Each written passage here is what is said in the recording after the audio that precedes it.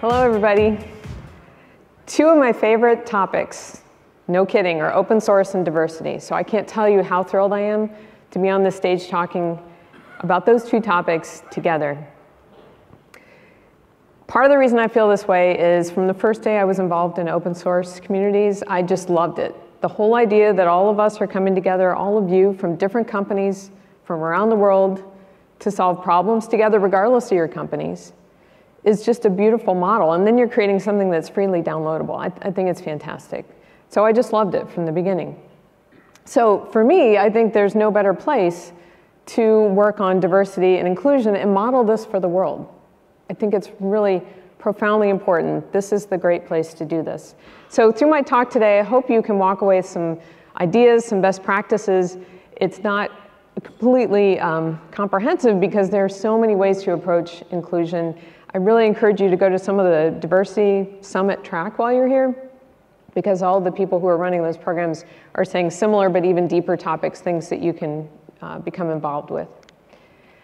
So I don't want to make this all about data, but I think it's really important to start with some data. And there are a lot of studies, Jim mentioned this yesterday, there are a lot of studies on the importance of diversity.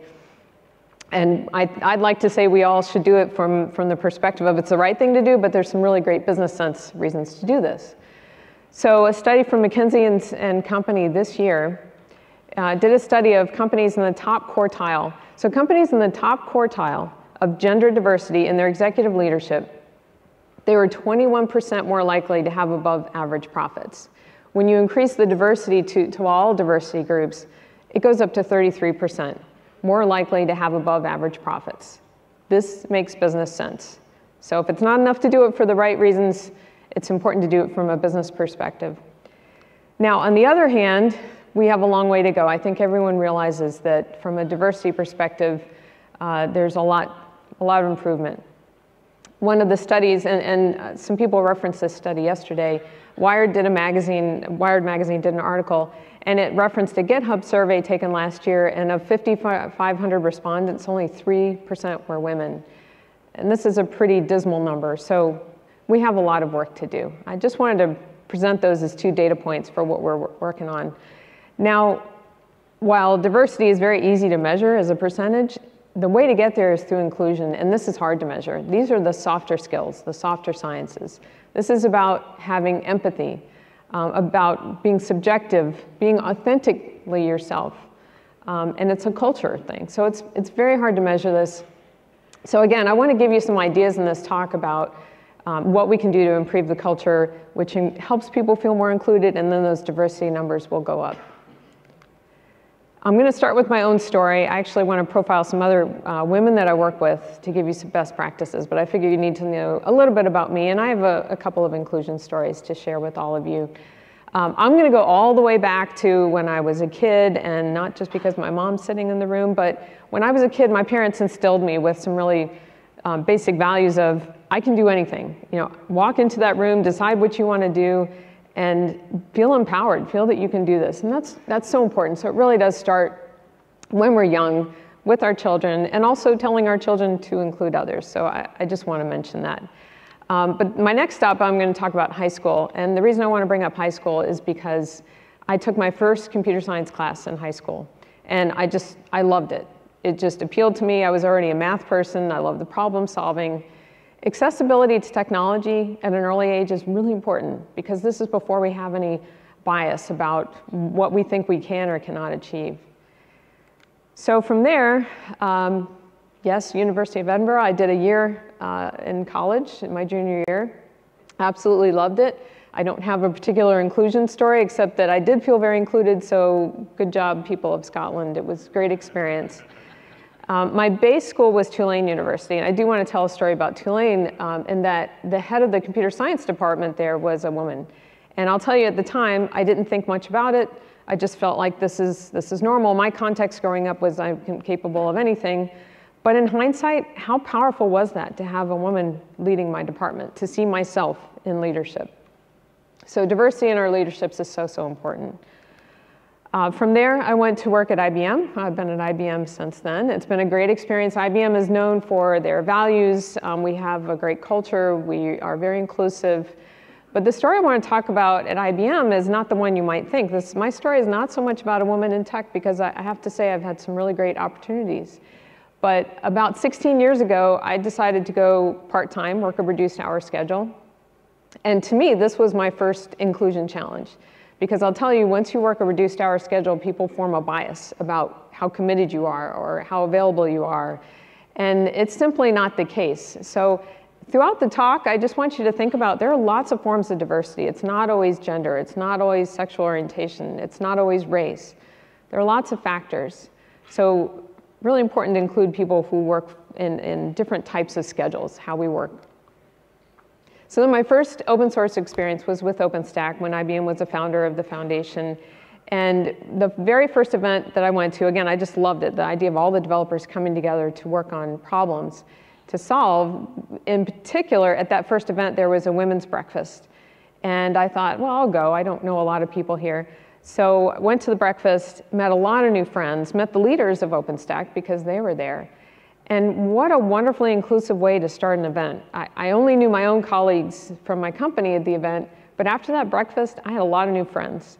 And when you have that level of camaraderie and friendship, you're going to feel more included when you go to the rest of the event. So they set the bar pretty high. And from there, I went to work on Cloud Foundry Foundation and a number of other foundations, as Jim mentioned, but I do want to call it Cloud Foundry because when we were part of helping start the Cloud Foundry Foundation, I really loved that the leaders of the foundation said, we'd like to make sure we are highly diverse and inclusive. What can we do? They asked those of us who are at the table to help start. What should we do? And a lot of us pointed to OpenStack. They, by then, had started the Women of OpenStack and also other diversity initiatives, other inclusive groups, and said, meet with them and understand what they're doing. And to Cloud Foundry's benefit, they did the same things. They have a lot of the programs, whether it's women's breakfasts or networking, presentations, panels, anything that gives us knowledge about what we can do to empower ourselves in these communities. So enough about me. I really want to talk about the stars of the show, which are 3 colleagues of mine that I've worked with for years now. And I really think very highly of them. I want this to be a positive story. Sometimes diversity and inclusion talks can be quite negative. And I want to focus on what's worked for them and help teach you a little bit about that. So I'm going to start with Swetha, who's right there. You might want to meet Swetha while you're here. She'll probably be at the booth at some point. I met her a couple of years ago when I was working in the Cloud Foundry Foundation. And she was just had a lot of energy about Cloud Foundry, had a great experience, and we talked some about that. And based on her experience at Cloud Foundry, she went on to work on the Hyperledger project, where she's currently working on the Ethereum integration. And so just like I did with the other women, I said, well, what worked for you? What was your good experience? And what more do we have to do? So Cloud Foundry, again, from a very positive perspective, she had the opportunity to work on lots of different projects. And I think that's a great thing. When you feel included, when you can get access to many different types of technology and projects. Also, Cloud Foundry has this concept of paired programming. So when you start, immediately you have a partner that you're working with and someone who helps you along the way. This is a mentoring type situation. This is a great way to feel included. And the other thing she told me about I loved is she had a mentor not only at IBM, so having mentors in your own company is helpful, but having mentors in the foundation. She had someone who checked on her relatively frequently and say, how are you doing? Can I help you? What do you need? This is a relatively simple concept, but it's so helpful when you're new to a community. And so she was very successful there, and then that helped launch her into the Hyperledger project, and she's doing quite well. So I said, but what else do we need to do? What else can we do to make communities more inclusive? And there were some interesting points, because our conversation was not as much about being a woman in technology. It was about some of these other characteristics that make up us and other individuals in the room. So one of it was making sure you take time to prompt the quieter people in the room. You've probably seen them. They probably come to your projects. Those quiet people sometimes have a lot to offer. I'm not saying drag it out of them, but offer them the chance. Give them the prompt and ask for their input. Some people just need that permission to speak before they're going to contribute. The other interesting thing we talked about that I hadn't thought about, because I am in the East Coast of the US, and I have to say sometimes we're a little centric on East Coast time for meetings, and she's on the West Coast, is time zone inclusiveness. Make sure in your working groups, as you meet with people all over the world, change the times that you're meeting. Give that person on the West Coast or in China the opportunity to participate in the meeting during their normal business hours, because that's when you feel your best and you'll contribute your best. So time zone inclusiveness is really very important. And the last one I really liked is, it's very important, is avoiding the back rooms. I mean, those of us who've been in communities a long time, it's really easy to just talk with your colleagues and have the backroom chatter, but it's very excluding to other people who might be new. So it's really important to have discussions in the open, have things well documented so anyone new can really feel comfortable contributing. So next I want to talk about Miriam. I met Miriam several years ago working in the OpenStack community, and she had a great experience. She went on to be a core contributor for the Trove project, and after that she went to work at the Kafka community. And I talked to her, and same kind of questions. What worked well for you? What else can we do? And she had again, we both had great experience at OpenStack. The women of OpenStack became more organized. We had, again, breakfast, we had networking, we had panel discussions and education. Very structured program. And this helped people like Miriam quite a lot, because you got to know people, you had people who can help you. So as she put it, communities within communities was a really important takeaway. And then, as I said, well, what else can we do? She made the point that, and I think you should all take away, is that it shouldn't just, this isn't always about gender or, again, sexual orientation or race. We need communities for everyone to feel included. So we should always think about these communities within communities that we can form to help anybody from various backgrounds feel comfortable and with the people they want to be with. And then the last thing that I really like that she said, because it's quite simple, is make sure you provide responses and feedback to those newcomers. You know, if you're a newcomer and you do contribute, but you don't get the feedback, what, positive or negative, just something that helps guide you, you're not going to feel included. So just something as simple as making sure when that newcomer has questions or does submit, make sure that you give them the feedback that they're looking for. They'll feel included, and then they'll contribute more. So last but certainly not least, I want to talk about Daisy. I've probably known Daisy the longest. We worked also in the OpenStack Foundation together. And she has since gone on to work in the OpenWest community. And she's proud, and I know we're all very proud of her, that she's the founder and the first PTL of the internationalization project at OpenStack. This is by definition very inclusive. So she has a project that's all about making OpenStack accessible to the world. Very proud of her for that accomplishment. So when I talked to her about what's worked well, again, women of OpenStack played a big role, but when we talked about what more needs to be done, it was interesting, this time zone issue came up once again. She's in China, and often people in China end up with the really short end of the stick on this in the middle of the night. So we talked about that time zone inclusiveness is really important.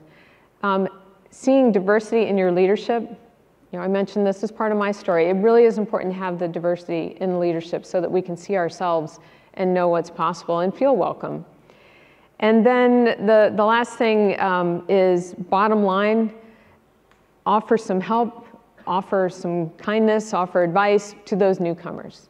You know, make sure, again, offer them their prompts to help them feel welcome. So again, there's not a lot of rocket science here to help people feel included, and it's not always just about being a woman or a fill-in-the-blank underrepresented group. It's about including people, and these simple acts can help people feel more included.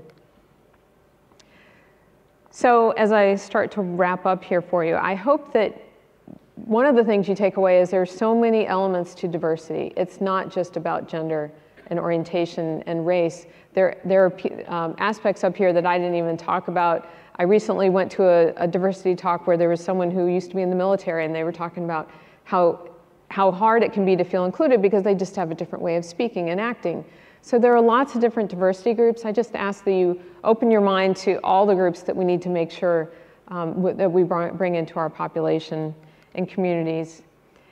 And then I've talked about several ideas. There's a lot that our communities can do, the foundations can do. They can offer communities and networking and summits like they do, and these are really important and very much encouraged.